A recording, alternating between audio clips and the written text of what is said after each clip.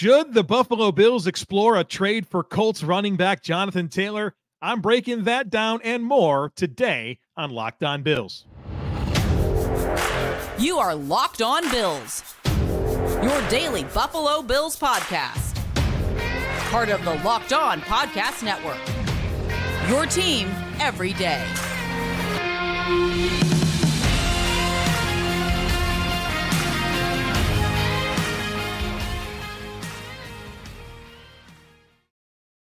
What's up, Bills Mafia? It's Joe Marino, author of Go Bills and Buffalo's Run, also the co-host of the Locked On NFL Scouting podcast, and I'm your host of Locked On Bills. I want to thank you for making Locked On Bills your first listen every day, and a big welcome and shout out to our everydayers. You know who you are. Those of you who never miss a single episode, I appreciate y'all being here very, very much. I'd also like to invite you to subscribe or follow for free on YouTube or wherever you listen to podcasts. We're part of the Locked On Podcast Network, your team every day. Today's episode is brought to you by LinkedIn. LinkedIn Jobs helps you find the qualified candidates you want to talk to faster. Post your job for free at linkedin.com/LockedOnNFL. That's linkedin.com/LockedOnNFL to post your job for free. Terms and conditions apply. Well, folks, we've got a lot to cover here on the podcast. Some of the stuff we're going to get into is, first of all, Jonathan Taylor, the Colts superstar running back. Should the Bills be in on that? Should they be exploring a trade? We'll talk about that. Then I want to get into some of the practice updates, several players missing practice, some updates on how Sean McDermott is handling some of the penalties during practice. I want to get a little bit, and I mean just a little bit, into the Stephen A. Smith, Stefon Diggs stuff. And then the Bills put 2 players on injured reserve. They signed 3 more. So there's just a ton to get into here on the podcast. But I want to start with Jonathan Taylor. And the Indianapolis Colts have recently granted Jonathan Taylor permission to seek a trade. And it's been a bumpy ride to this point. I guess over the last 7 months, he was on injured reserve at the end of last season. And then there's been some questions about his rehab. And obviously the team is not very keen on paying him a contract extension. They're looking to flip him and, get a package back in exchange for him. And it seems like anytime a big name running back becomes available, the Bills are linked to them. And I don't mean like because sources are indicating that they're expressing interest, but it feels like that the media just always wants to connect the Bills to big name running backs, whether it's potential first rounders, whether it's trades like with the Christian McCaffrey stuff last year, some of the big free agents that are out there. The Bills are always, quote unquote, linked to them. And so I want to talk about this because it's the next one. And you're already seeing some of the odds out there, right, from some of the sports books out there, that the Bills have among the highest odds to be the next team for Jonathan Taylor. And so I want to talk about the merit of this idea and why, on one hand, it would make sense, and on one hand, why it wouldn't make sense. So let's start with why it would make sense. And I think it's pretty simple. He's 24 years old. He's an absolute superstar in the NFL. He's a dynamic offensive weapon. He's been highly productive. 43 NFL games to this point. And in those 43 games, he's got 4,643 yards from scrimmage. That's averaging over 100 yards from scrimmage per game. I mean, he is a dynamic playmaker. 36 touchdowns across those 43 games. 5'10", 225 pounds, ran a 4.39 40-yard dash, broke all the rushing records at Wisconsin, right? Super productive player in the college ranks, and that translated very quickly to the NFL. I mean, simply put, Jonathan Taylor is a special running back. And if you add him to your football team, you would certainly upgrade your running back situation, and you'd potentially add a dimension to your offense. I'm excited about James Cook. I'm excited about Latavius Murray. Jonathan Taylor's better, right? Jonathan Taylor is one of the best running backs in all of football, and it's appealing because he's 24 years old, right? It's not like you're talking about trading for Derrick Henry or signing Dalvin Cook, right? These guys with some mileage on them.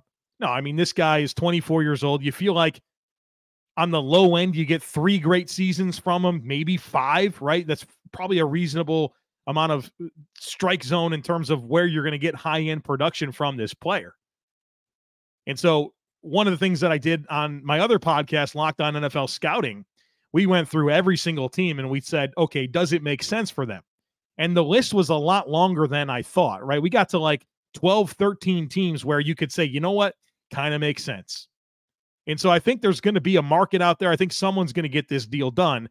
And for the reasons I just articulated for the Bills, it would make sense for a lot of teams. Now, why doesn't it make sense? Why would this potentially be a poor idea for the Buffalo Bills to consider? Well, I start with resource allocation. The Colts the reporting out there is that the Colts are looking for a first-round pick or the equivalent. So you could part with your first-round pick, or you can part with enough day 2 picks or players that, I guess in their mind, it equals a first-round pick. And if you're a team like the Bills, you may think to yourself, well, we're picking in the back 25% of the first round. Okay, you could just part with your first-round pick and be done with it. Or maybe there's other routes that you could go. Do the Colts look at Kaiir Elam as an appealing trade chip? Would it be Kaiir Elam and a mid-round pick? Does that get you Jonathan Taylor? The Colts have a massive need, and I mean a massive need at cornerback. They traded away Stefon Gilmore. Isaiah Rodgers, one of their potential starters, is suspended for the season due to gambling. You could see them potentially having some interest in Kaiir Elam, and that maybe that's your path, right? Kaiir Elam and a 4th-round pick. Does that get you Jonathan Taylor? It's worth talking about. So, but that said, resource allocation, you have to give up something, right, of significance to get this player. And you also have to give this player a contract extension. You're not trading for Jonathan Taylor without the understanding that you're going to pay Jonathan Taylor, right? That's the big hang up with the Indianapolis Colts. It's not that they don't think he can help their football team.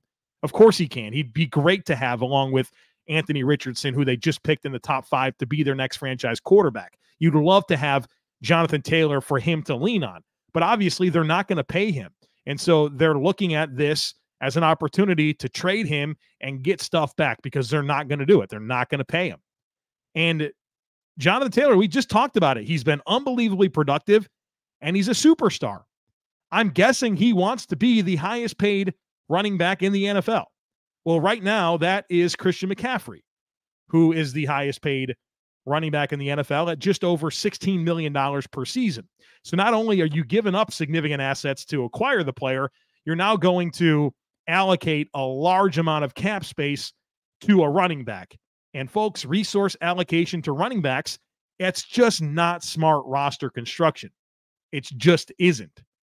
There is not much that you can point to in recent history that says investing premium assets in running backs is a good idea, especially contracts.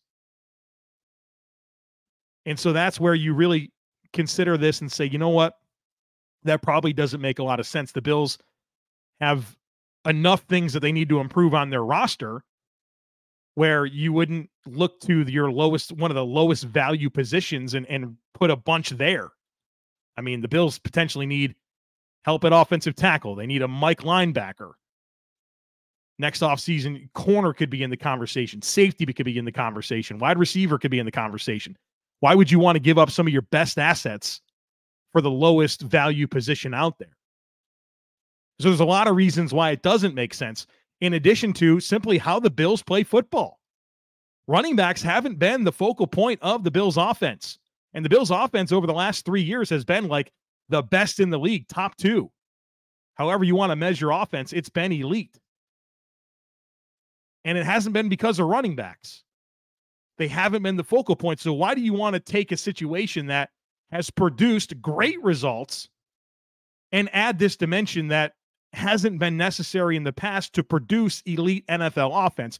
Now, I understand that the arrival of Jonathan Taylor could change all of that, right? It's a new dimension. He's that type of player that would be worthy of changing the way that you play offense. But why are you changing something that doesn't need to be fixed?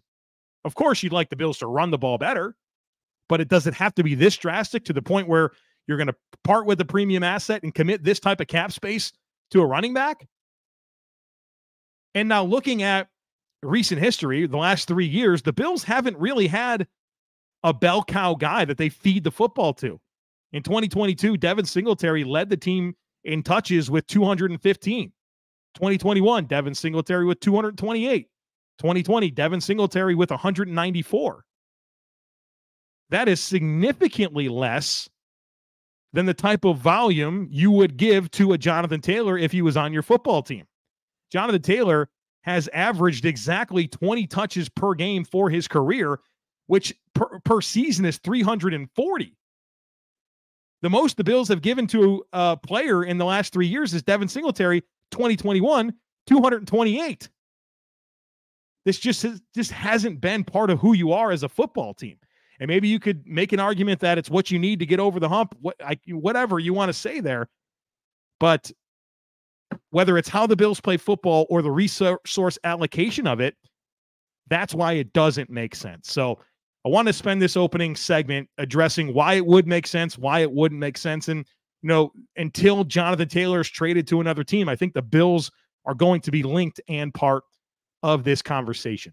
All right, we got a bunch more to get to here coming up. But first, need to tell you about Bird Dogs. Bird Dogs are awesome. I love this brand. They make you look good. They have joggers. They have shorts. I love their shorts. They're khaki shorts. They're stretch khaki shorts. They're designed to fit slimmer through the thigh and give your leg a truly sculpted look. And, everybody's high on Lululemon. Well, they do the exact same thing as Lululemon, but they fit way better. They fit way better than any regular shorts, to be honest with you, because they invented this cloud knit fabric that looks just like khaki, but stretches so that it gives you a way slimmer fit without having to sacrifice movement. They're great for date night. They're great for being out on the golf course, just being casual. They fit for any occasion and they make you look good. They also have this anti-stink sweat wicking fabric that keeps you cool and dry all day long. So check them out. Go to birddogs.com/LockedOnNFL or enter promo code LockedOnNFL for a white tech hat with any order. Folks, get yourself some Bird Dogs. You won't want to take them off. We promise you.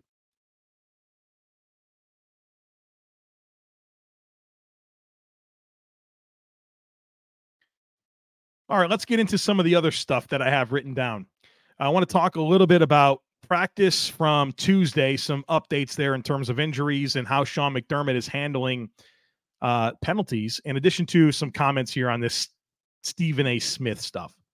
We'll start with the practice report in terms of injuries. According to Joe Biscaglia, the following players did not practice on Tuesday.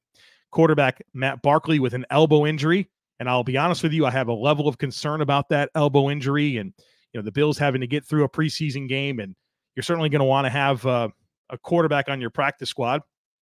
And if, we don't know the extent of this injury, but he didn't practice on Tuesday. Khalil Shakir, he missed with sore ribs. Offensive lineman Greg Manns with a sore knee. Von Miller, of course, is still on the PUP list. Terrell Bernard still not practicing with a hamstring injury. And then another new one here is Dorian Williams with a calf injury. And I don't know what it is with these Bills defensive players and calf injuries, but they keep popping up. And so hopefully that's not a big deal and that Dorian Williams will be back soon and, can hopefully play on Saturday against the Bears, because obviously reps for a rookie like that's important. But I don't feel like there's much to be concerned with when it comes to Shakir and Manns. It's just soreness. But Matt Barkley's elbow, Terrell Bernard's hamstring, and Dorian Williams' calf are things that give me a level of concern. I also thought this was interesting. Alex Brasky of Batavia Daily News, he tweeted out following Tuesday's practice. This is what he said. After the Bills' first preseason game, head coach Sean McDermott pulled players out of practice for offside and false start penalties. And then obviously the Bills had a crazy amount of penalties against the Pittsburgh Steelers. I think it was 12 in the first half. And then Sean was asked about penalties after practice, and you could tell he was pretty pissed off. I mean, he said, it's something we talk about all the time. We had issues in the first preseason game. We pulled guys out of practice for committing penalties all during the week. And then that resulted in nothing, right? Nothing got better. It got worse. You got 12 first half penalties. It's just an insane amount. And so according to Alex, today on Tuesday, when players committed penalties, they had to run a lap. And so There's obviously a huge emphasis right now on not beating yourself and committing penalties. And there's some penalties you can live with, right? Competitive penalties during a snap, okay. But pre-snap, post-snap penalties, that's the stuff that just drives you crazy. And too much of that's happening right now for this football team. Hopefully this latest approach and latest effort by Sean McDermott gets things resolved. All right, and I want to talk just very briefly about the Stephen A. Smith comments with Stefon Diggs. So I don't know if you guys saw this, but the subtexters, we talked quite a bit about this and getting a lot of comments on social media. Stephen A. Smith, ESPN, came out on, I don't know, whatever show he was on and said that Stefon Diggs wants out of Buffalo. And said he had sources and, Stephen A. Smith, very animated, talking about how, this is really true. And then, I don't know, it wasn't too much longer. Steph Diggs on Twitter pretty much squashes this right away and says, hey, I thought I already nipped this in the bud. Everything's good. Bills Mafia through and through, something along those lines. Pretty much just squashed it. And then, of course, Stephen A. Smith and Stefon Diggs. That's not easy to keep talking about. So I'm sorry if I keep running those names together. But Stephen A. Smith then kind of doubles back after Stefon Diggs says that and says, look, he just really doesn't want to admit it, but he doesn't want to be there. Okay. This is nonsense, right? This is absolute nonsense. And I think this is part of what's hurting a lot of the national media, right? They don't really understand what's going on with local teams. And there's some good national media out there. I don't want to act like there isn't. But this is the stuff that is what's wrong about it.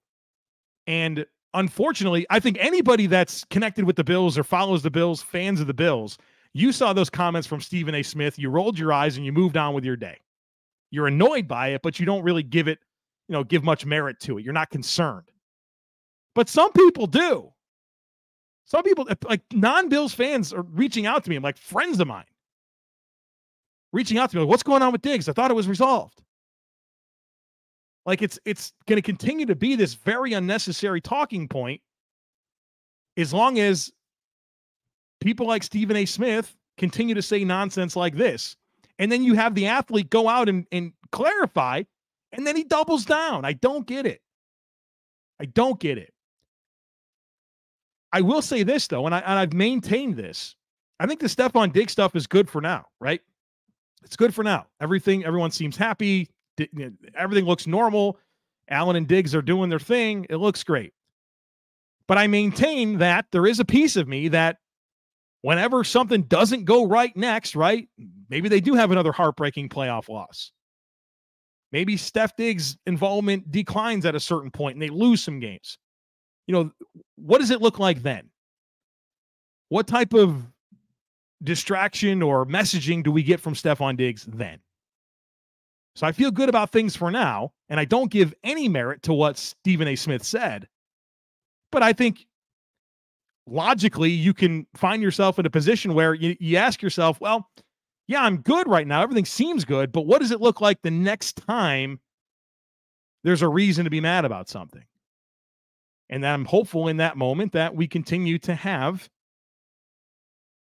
Stefon Diggs engaged in doing what you'd expect from a franchise leader and a cornerstone and, one of your best football players. So that's my comments on it. I didn't want to have to talk about it, but I wanted to at least mention something here as part of a segment to address it, share some thoughts, and move on, right? Move on. So let's move on here. Let's talk about LinkedIn, and then we'll get into some injury updates and 3 new players the Buffalo Bills added. These days, every new potential hire can feel like a high-stakes wager for your small business. You want to be 100% certain that you have access to the best qualified candidates available, and that's why you have to check out LinkedIn Jobs. LinkedIn Jobs helps you find the right people for your team faster and for free. And folks, it is so easy to create a free job post on LinkedIn Jobs, and then once you do, you add your job in the purple hashtag hiring frame to your LinkedIn profile to spread the word that you're hiring. Simple tools like screening questions then make it easy to focus on candidates with just the right skills and experience so you can quickly prioritize who you'd like to interview and hire. That's why small businesses rate LinkedIn Jobs #1 in delivering quality hires versus leading competitors. LinkedIn Jobs helps you find the qualified candidates you want to talk to faster Post your job for free at linkedin.com/LockedOnNFL. That's linkedin.com/LockedOnNFL to post your job for free. Terms and conditions apply.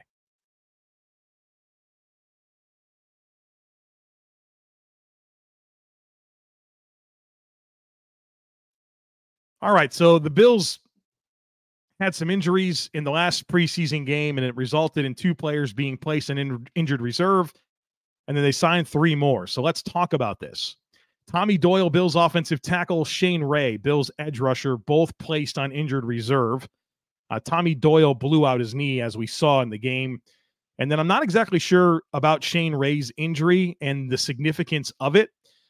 Some people that I've spoken to indicated to me that it wasn't that serious and that we could have an injury settlement situation, and perhaps later on he will sign with the Bills or another team once he's healthy. But both these guys right now are on injured reserve, and the indication of that is that their season is over. We know for sure it is with Tommy Doyle. I think with both guys, there's a level of disappointment that you have for them, right? Both these guys, whether it's Tommy Doyle with a season-ending injury last year, so back-to-back years, he has a season-ending leg injury. And then Shane Ray, who's been working hard to get back into the NFL, gets back into the NFL, has his opportunity, and he's placed on injured reserve. It's a sucky situation for both of those players. And I feel bad for both of those guys. And I don't know that Shane Ray was going to make the roster, but I do think he was going to be back on the practice squad and provide the team with some really good depth in that capacity. And now you're kind of looking at Kingsley Jonathan and Cameron Klein to be your practice squad defensive ends if they can get him back on the practice squad. For Tommy Doyle, it felt like he perhaps was in line to beat out David Quessenberry, where in the last preseason game, he was on the field before Quessenberry. And Quessenberry only played a handful of snaps before Richard Garage took over at right tackle. And so I thought there was some momentum there for Tommy, for him and Ryan Vandemark to be your 2 primary backup offensive tackles. And obviously this puts David Quessenberry back into that conversation along with Ryan Vandemark. And so I think that's kind of your impact for those injuries. Now, the Bills did go out and add 3 players. And one of them is very interesting to me, and we'll start with that. And it's running back Ty Johnson. Ty Johnson's not like a scrub player, right? He's been on an NFL roster for like the last 5 seasons. And so let's talk about him. He's 25 years old, 5'10", 210 pounds, really dynamic athlete. Ran a 4.4 40-yard dash, 34.5-inch vertical jump, 10'3" broad jump. He's got some explosiveness to him. Been in the league since 2019, was a 6th-round pick by the Lions out of Maryland, and was with the Lions for 2019 and then part of 2020, was then claimed off waivers by the Jets and then was with the Jets for the rest of 2021, all of 2020, for the rest of 2020, all of 2021, and all of 2022. And for his career, he's got 208 rushes, 925 yards, 4 touchdowns, also has 86 receptions, including like over 30 in his second season with Detroit, 668 yards and 3 receiving touchdowns. Does have 14 career kick returns, no punt returns, but does have experience on all 4 phases of special teams. So a guy that's been used on kick coverage, punt return, kick return. And like he's a rosterable NFL running back. This isn't a random signing. It makes me wonder about Damian Harris. This move absolutely makes me wonder about Damian Harris, who was a good player for the New England Patriots, but kind of had these lingering knee problems. And they moved on, and he found a very small market for him in free agency. He came to the Bills for like 1 year, $1.7 million. He's a better player than that. I mean, even Devin Singletary got like more than double that, if I'm not mistaken. Very small market for Damian Harris. And it makes me wonder about this knee situation. And he's missed time here over the last couple of weeks with some knee soreness. And maybe the Bills are concerned about it and said, hey, we might need a 3rd running back. You've already lost Nyheim Hines. Who knows if Damian Harris is going to have this lingering knee problem.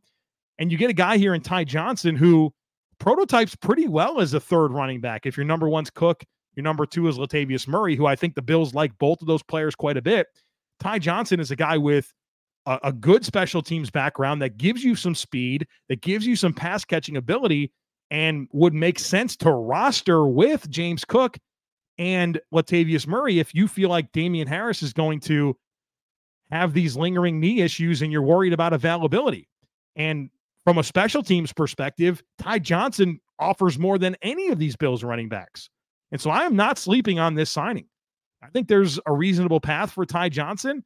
And all of this kind of stems back to Damian Harris and just wondering about the status of that knee and if the Bills are concerned about it, because this isn't a random signing. Ty Johnson's been a rostered NFL player since 2019, and he's dresses, he plays special teams, he's got a little bit of a role on offense.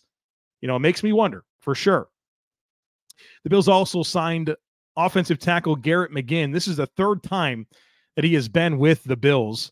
It was a UDFA in 2019 out of East Carolina, has bounced around a ton. So he's had stops with the Carolina Panthers, Jacksonville Jaguars, the Giants, spent time in the USFL, the XFL, and 3 different stints with the Bills now. Now, through all of that, he's only been active for 2 NFL games, both with the Panthers back in 2019. 6'6", 316 pounds. At ECU, he played tackle, guard, and center.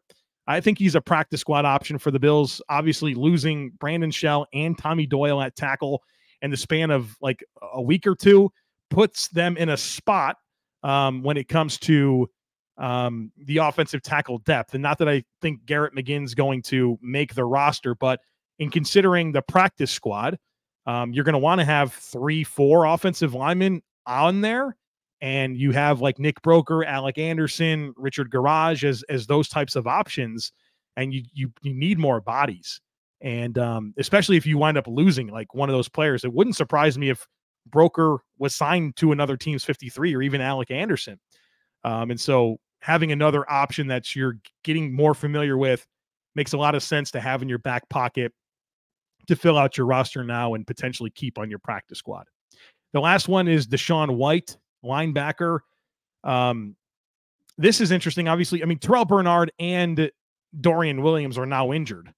And so you can see why they needed to add another body here. Dashaun White's 23 years old. He's an undrafted free agent out of Oklahoma. Was most recently with the Michigan Panthers of the USFL during like their 2023 season, which happens, I don't know when it happens, I guess in the spring or something like that. So he played with them, and now he's getting a chance to be on the Bills. 6 foot, 218 pounds, was in college, was at Oklahoma for a while, started a bunch of games, but this is his first opportunity in the NFL. But I think it's more about the Bills needing another body at linebacker, obviously gaining some exposure with him and seeing if he's somebody they want to stash on the practice squad. I don't think it'd be very difficult for him to make the 53-man roster. But at this time of year, you're wanting to acquaint yourself with players. There's inevitable moves that are going to happen during the season, right? Guys are going to get injured. It's all fluid, right? The Bills are going to have a final 53-man roster next week, but it's never final. It changes all the time. And so getting some time with some of these guys to set yourself up down the road when you need to bring in players to fill out a practice squad or even an active roster spot, it's good to do that when you have this opportunity. And I think that's the case with Dashaun White. All right, folks, so there you have it. We covered a lot of ground today. John Taylor, Stephen A. Smith, what's going on at practice, injuries, new players, all of it. So had fun going through this with you. Hope you enjoyed listening. That is going to do it for us today. Would always ask that you take a moment to make sure that you're subscribed to the podcast. Would love it if you took a second to rate, review, and share the podcast. All of that is so helpful. Have a great rest of your day. Go Bills. And I look forward to catching up with you again tomorrow.